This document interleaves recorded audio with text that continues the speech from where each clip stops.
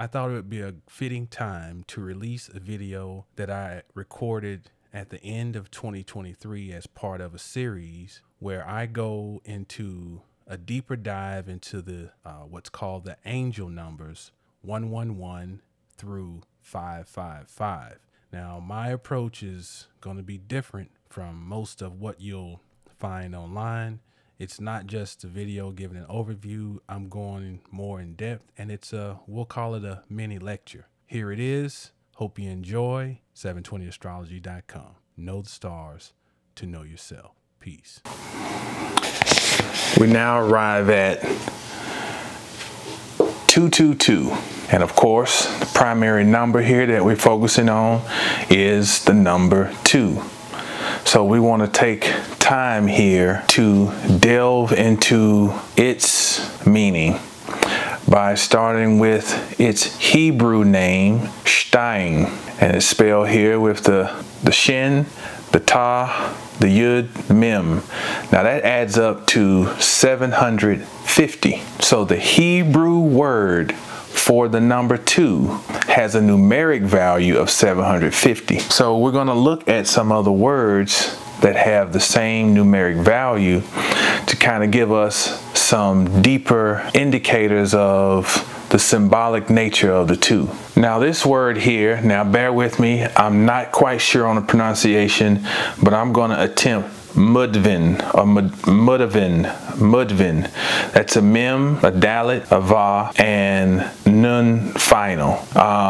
It has a numeric value of 750, the same as Stein, which is again the Hebrew word for 2. Now here's what's interesting about this word. Again, I'm going to say Mudvin. It means contest, quarrel, exertion, contraction, extension. Look at these two. Contraction, extension. They are opposites. This is like with weight training. We contract, or we could say flexion and extension. The flexion of the muscle, the extension of the muscle. The contraction, the extension. Now, quarrel, contest. That means there's opposition again. So the number 2, if we just think about in astrology, when do we have an other? We have an other when we get to Libra, which is the sign of relationship. Aries is me. Libra is me and another, as in 2. And the 7th house, which is occupied by Libra in the natural zodiac, one of the key words for the 7th house is natural enemies. I'm sorry, not natural enemies, but open enemies. So your open enemy is someone that you would contest or could possibly quarrel with. It represents duality. So even in this word here, Mudvin, we see an element of the number 2 represented. Okay. Another word that has the same value as 750 is Mekshebet, means thoughts. Mekshebet, thoughts. Your brain, our brains, have 2 major hemispheres, the left and the right hemispheres. Left brain, right brain, linear, circular. So our thoughts, the element of thinking, is produced out of some type of dualistic mechanism, the brain. So again, points back to the number, or the 2. This is about as obvious as it gets. Here again, we have the word for 2, Stein, but we see it also means pairs. 750 pairs. So we see these different representations, whether it's pairs, thoughts, contest, contraction, extension. We see we can take liberty here and say this is pointing to something dualistic or representing the number 2. So again, I just wrote it out. The above speaks to the world of duality we live in. And it reminds us that we are embodying the energy of vibration 2. Things come out of conflict. Perfection comes out of resistance. So here's the base that we're going to move forward from for the number 2. Okay, now the number 2 coincides with the Hebrew letter bet. Bet is also the second letter in the Hebrew alphabet. Bet means container, duality, house, feminine, receptive. The bet naturally takes on the qualities of the number 2 because by it being the second number, it immediately suggests duality because it comes immediately after the 1, meaning the 1 has been divided by the time we get to bet. In dividing itself, the 1 is also receiving itself. So it's a container. It's a house. By it being receptive, it's also feminine. It's the feminine principle. Even the glyph itself suggests femininity. It's receiving the 1, moving into it. Spelled out, we have bet here represented with the bet, a yud, and a ta. Adds up to 412. Now having the same vibration of 412 is the word hevet. It's the hey, aleph, va, ta. What's interesting in this word is if we take hey as being like an article, the, and it's like aleph is the beginning and ta is the end. And this is even the complete spelling of ta here is the ta and the va. So it's like it's saying the beginning and the end, all encased in this word here. Bet is another example of containing all creation in it. As it receives the all in all, the divine force, it receives it. It receives Alpha and Omega. Now, cognate of this word means desire, longing, lust, craving, delight, desirable. Now, these appear to be very base longings, base expressions. Desire, what some people would say lower nature. Desire, longing, lust, craving, delight, desirable. But there's something here about the necessity, at one point, the necessity of having this animalistic, root, radical desire, this drive, this urging. But there's also a challenge here encoded to not get stuck at just desire, longing, lust, craving. For it to be a catalyst and not to be the end result, because this catalyst is what's necessary to pull the aleph to the bet, because the bet is the feminine, it is receptive. So there must be a desire principle, it would appear, to draw the aleph to the bet, which is part of the creation process or the unfolding. So we see bet as the first stage in a greater reality that's unfolding as we keep going with 222.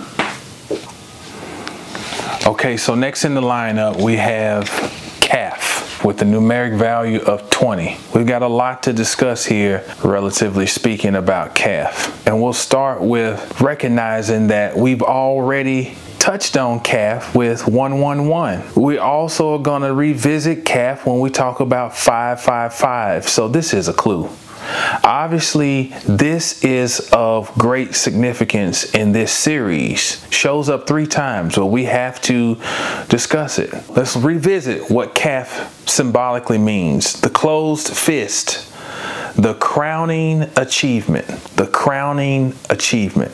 Spelled out, Kaf consists of a kaf and a final pay, and they have the value of 100. And so with that, we now go back to another letter we've already discussed, which is the Kaf. Kaf has a value of 100. So we see this, and remember what we talked about the Kaf, about that leg. It's the only non-final letter that has a leg that goes below the line, and that it would suggest that it's boring a hole, and that hole can be for creation and destruction, the beginning of a cycle and the conclusion. We see here that we can deduce that this is a reminder that unity and holiness / wholeness still exists in the duality, because whether this Kaf is born a whole to start creation or to end it, it's talking about a circle, and a circle in itself is whole. The circle contains everything it needs. It's full, it's complete, it's 100%. So although we're dealing with the base number 2, which is multiplied to get to 20 with the Kaf, it's still a reminder by Kaf spelled out, having the same numeric value as the Kaf, that unity, holiness, and wholeness still exists in the duality. Now we go further looking at a cognate of Kaf. It means the curve or hollow of the hand, the palm or the hollow of the foot / sole. And if you think about it involving the hands and the feet, then we have 20 phalanges in total, 5 fingers on each hand, 5 toes on each foot, 5 times 4, 20. So we go further and we see that the soul is reminiscent of Malkuth. Now, if you remember, Malkuth is the bottom sphere on the tree of life. And Malkuth means kingdom. And Malkuth coincides with the earth. So Malkuth being at the bottom of the front side of the tree of life, we can associate it with the feet, or the foot, the soul. Now here's what's interesting. When we take the word Malkuth and spell it out, Mem, Lamed, Kaf, Va, Ta, it's 496. Now let's start reducing that. 496 reduces to 19. 19, 1 and 9, 10, that reduces to 1. The Kaf spelled out, Kaf and a final pay equals 100. 100 reduces to 1. So same vibration here. Malkuth, the soul. S-O-L-E, soul. So in other words, earth, it would suggest, is the place of the crowning achievement. Thus, earth or Malkuth means kingdom. Another cognate of Kaf means hollow, as in hollow of Jacob's thigh. This refers to the Torah story or Old Testament story in the Bible where Jacob wrestles with the angel throughout the night over until the break of day, found in Genesis 32, 26 through 29. Now basically what happens is he's injured in the hollow of his thigh. Hollow. We'll come back to that. This cognate can also refer to a handle, a dish, a container. Now where do we see container? That was associated with the bet. So here we have the same word association with the higher octave of the bet, which is the Kaf. This can also mean valuables. So here's a deduction. Whereas bet may show root desires. When I say root, we're talking about bet is receiving archetypal energy. We're dealing with raw, pure energy with bet. The Kaf then, we may assume, is a refining or refinement of that energy. Kaf may speak to a greater display of control. We refine that energy through control, which goes back to the story of Jacob being injured in the hollow of the thigh, which that story is higher and lower self. I left that off. That should be self. Higher and lower self are in a duel until injury promotes enlightenment. And that enlightenment is the refinement of the pure energy received in bed, to where we now have containment, not just raw containment, but containment elevated to where it becomes valuables. Not saying that it wasn't already valuable, but we are starting to realize its value through the work we have done, striving against ourselves, higher versus lower. Calf. Okay, now the final number in the sequence, 200, associated with Resh. Resh, the cosmic container, poverty, and the head principle energy, all encased in Resh. Now, those don't seem to mesh together. Poverty and the principle as the leader, the head, cosmic container. Interesting, we still have some form of duality here, we see, between poverty and the principal energy. Because poverty is like being the last to be impoverished. And to have abundance is like being the principal or the leader or the first. The last and the first. But this is all about the cosmic container. But that'll make more sense as we go along. The cosmic container is about context. Now, context, that means what is the nature of the environment that a particular contemplation or particular happening is within. What's the environment? The environment gives us context. What's the cycle? There are several components that can contribute to context. The timing, the surroundings, the environment, the history, the intent, the objective. So many things that help contribute to us having context. But we can summarize this contextual container or frame as reason. Reasoning faculties. The ability to step outside of a situation and reason and see the bigger picture or the contextual perspective. This is a quote. At the cosmic level, every action, every expressed statement, every thought has simultaneous, multiple, and valid contexts. Each context provides for the possibility of our inner movement, a movement that chooses a context by which to interpret any situation. In a nutshell, as above, so below, as within, so without. Our ability to maintain a reasoning capacity allows us to give context to the things that we encounter or what we deal with here in this human form. And that quote came from the book, The Inner Meaning of the Hebrew Letters. Moving on. The Resh, then, is fate that still allows free will to provide context. Fate is things that are destined to happen. The word fate means what is written will be. So certain things are already written, already prescribed, designated to happen. Things happen to us. Our free will provides the context, meaning we have the free will to use reason to balance out things and to see the greater, bigger picture. In astrology, that's ninth house, that's Sagittarius. A philosophy, a perspective. To develop a perspective, which is higher learning. Higher learning is the ability to develop a perspective or context and or to reason. So it is to subjectify, which makes it personal, the objective, which is impersonal. To personalize things that happen that appear to be outside of my scope of control or my range of control. Spelled out, the Resh is a Resh, a Yud, and a Shin, adding up to 510. That Resh spelled out is a directly reverse of the word Sha'ar.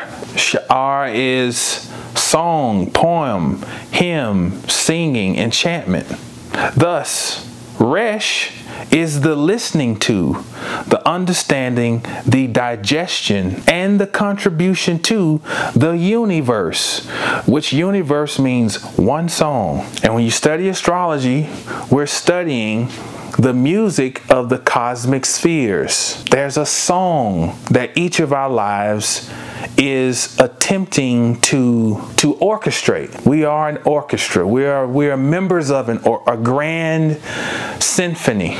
So if the opposite of Resh, which is Sha'ar, means song or poem, then if we take the direct opposite, then it's the unfolding or the understanding of that song and our own contribution to that one song, Resh. All right. As we attempt to draw a conclusion around 222 based on what we have uncovered, we conclude that we are composed of cosmic energy, charged with the task of raising our energy, increasing our cognitive awareness as to tap into the greater mind, reminiscent of the Hermetic axiom, the mind is all and all is mental. 222 can be a reminder to give careful consideration to what you have / possess and its management. It can be a reminder of the necessity of developing a personal and clear perspective and the recognition of its impact on the outcome, learning, and evolution of and involving any situation. Meaning you are the master of your fate, you're the captain of your soul. You have primal archetypal energy that comes in and then is received. But you also have the ability to elevate that energy through your understanding of it and reasoning faculties related to it. This, in my humble estimate, is a path that 222 is encouraging us to, if we're not embarking upon it, if we're already upon it, to continue down this path, to not lose sight, to be mindful of what you are and what you have, and to elevate it through the reasoning faculties, which allows you to give context to any situation so that you become the master.